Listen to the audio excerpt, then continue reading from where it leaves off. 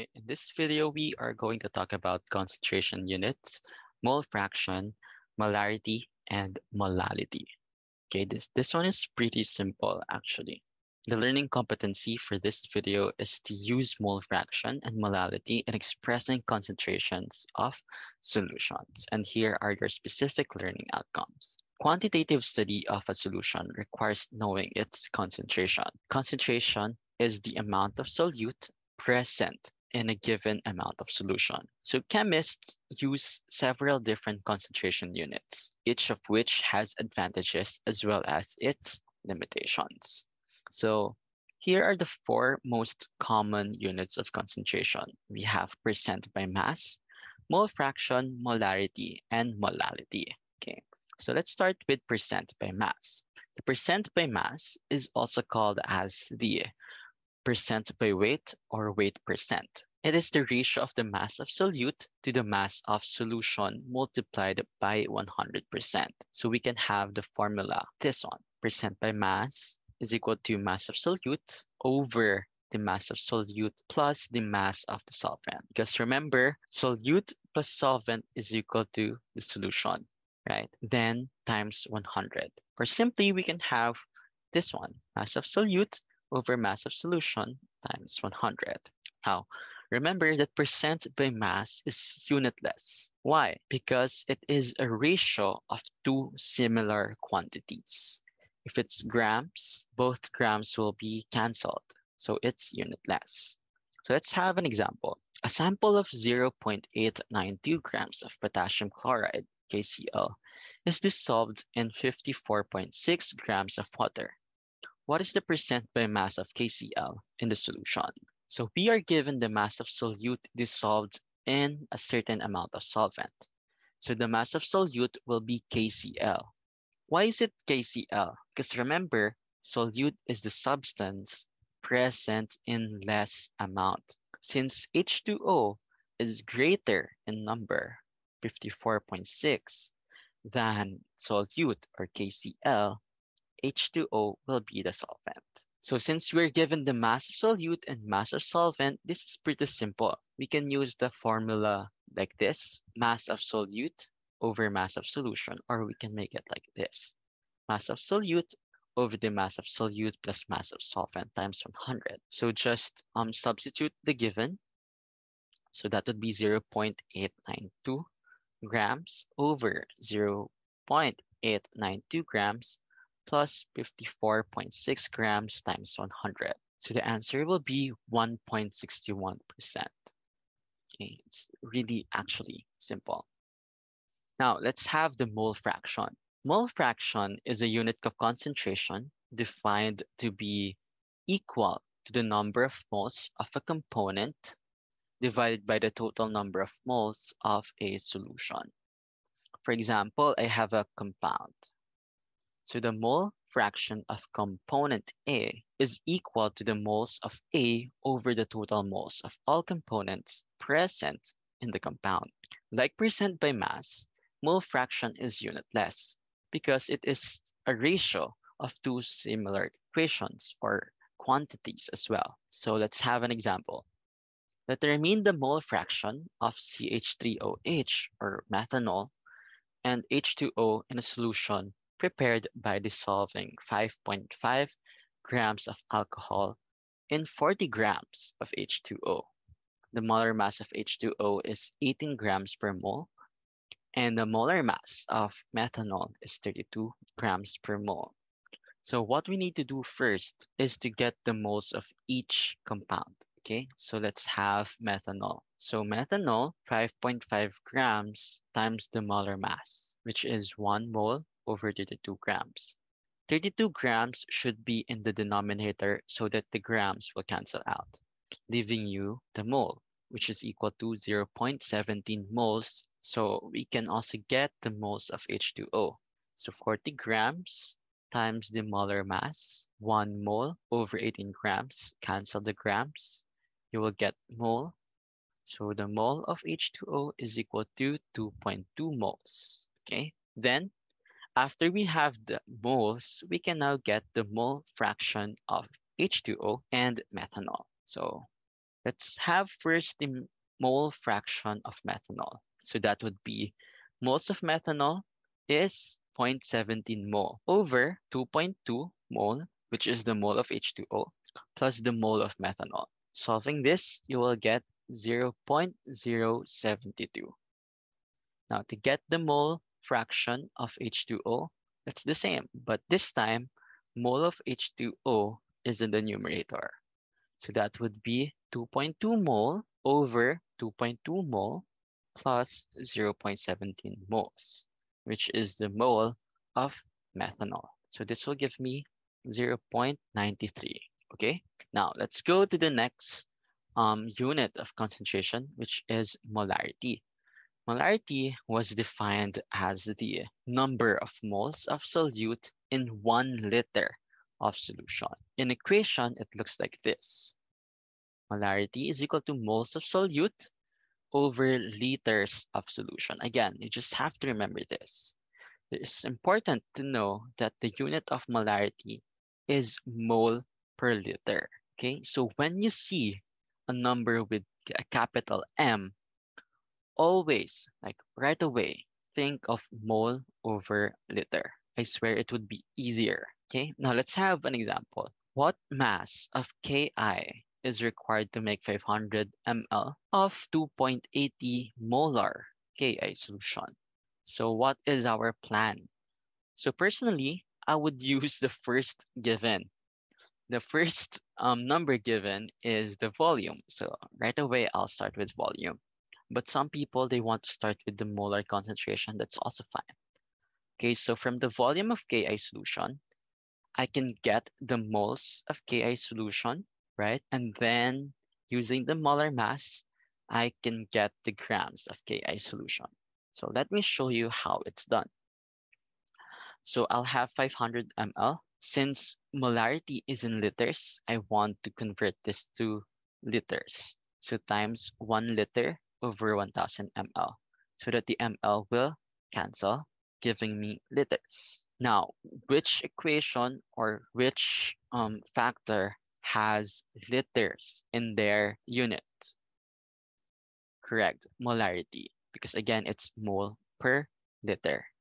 So I will multiply this by 2.80 mole of Ki over 1 liter of solution. In that way, liters will cancel out, giving me moles of Ki. Now, which one has moles of Ki? The molar mass of Ki, which is equal to 166 grams Ki over 1 mole of Ki. So mole Ki will cancel, leaving me the grams of Ki. So doing the math, I will get 232 grams of Ki. Very easy, right? Next, we have molality. Molality is the number of moles of solute dissolved in 1 kilogram of solvent. Okay, again, it's important to know it's solvent, not solution. It's kilogram, not liters. Okay, so just remember this equation. So for example, we want to prepare 1 molal of sodium sulfate. So to prepare 1 molal sodium sulfate, we have to dissolve 1 mole or 142 grams of the substance in 100 grams or 1 kilogram of water. Now, depending on the nature of solute-solvent interaction, the final volume of the solution will be either greater or less than 1000 ml. It is also possible, though very unlikely, that the final volume could be equal to 1000 ml. Okay, so let's have an example. Calculate the molality of sulfuric acid solution containing 24.4 grams of sulfuric acid in 198 grams of water. The molar mass of sulfuric acid is 98.09 grams. So right away, I'll write the equation, the formula. To calculate the molality, we need to know the number of moles of solute and the mass of the solvent in kilograms. So the moles of H2SO4 is equal to the given 24.4 grams times its molar mass, which is also given 98 0.09. So I will multiply this 24.4 by 1 mole over 98.09 so that the grams will cancel, giving me the mole. So this will give me 0.249 moles of H2SO4. Then we can now get molality using our formula, right? So small letter m is equal to 0.249 mole sulfuric acid over 0.198 kilograms of water. Sir, where did 0.198 kilogram come from? It's in the given. So the given is 198 grams of water. I just converted it to kilograms. So doing the math, this will give me 1.26 molal. Okay.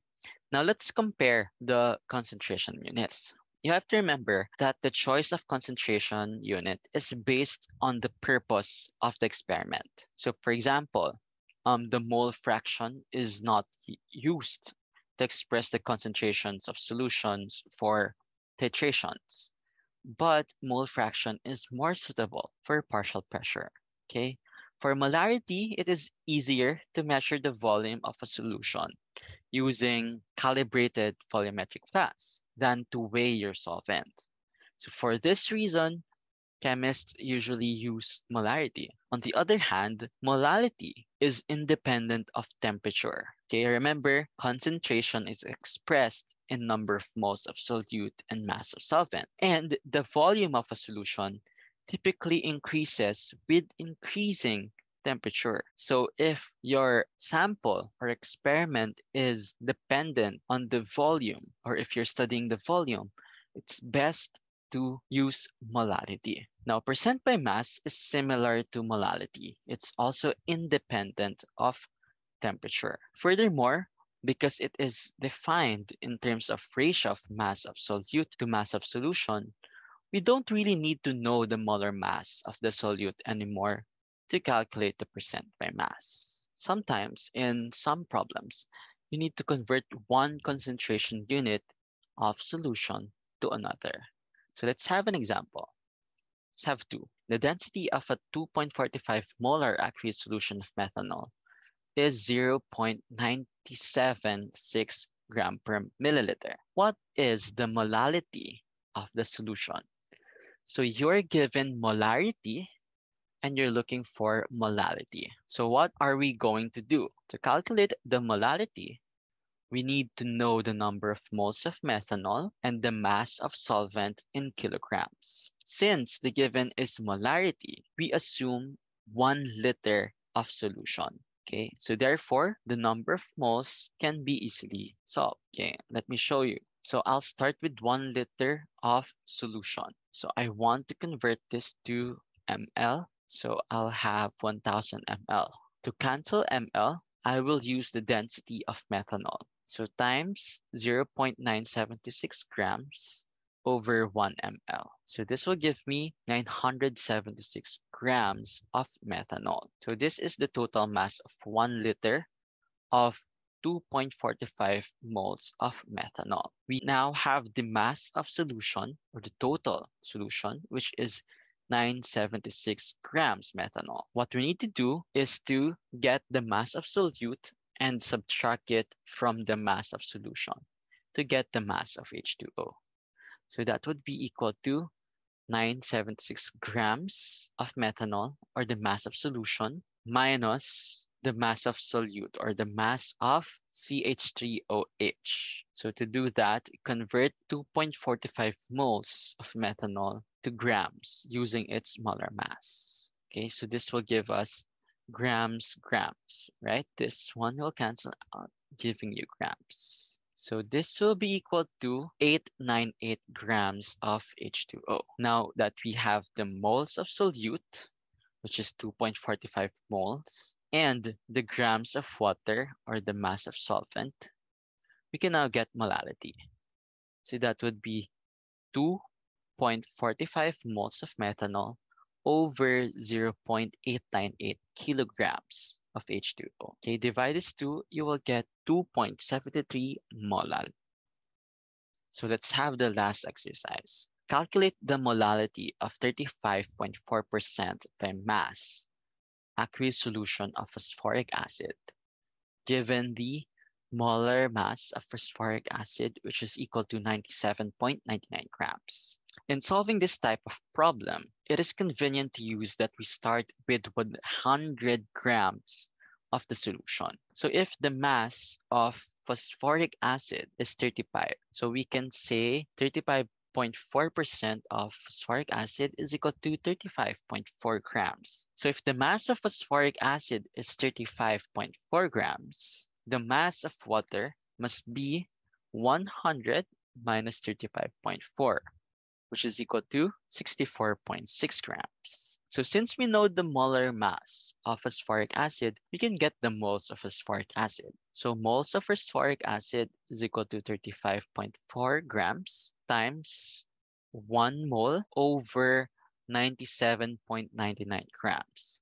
So in this way, grams will cancel, giving you the moles of phosphoric acid, which is equal to 0.361 mole. Now we have the moles of solute. We have the mass of H2O, although in grams.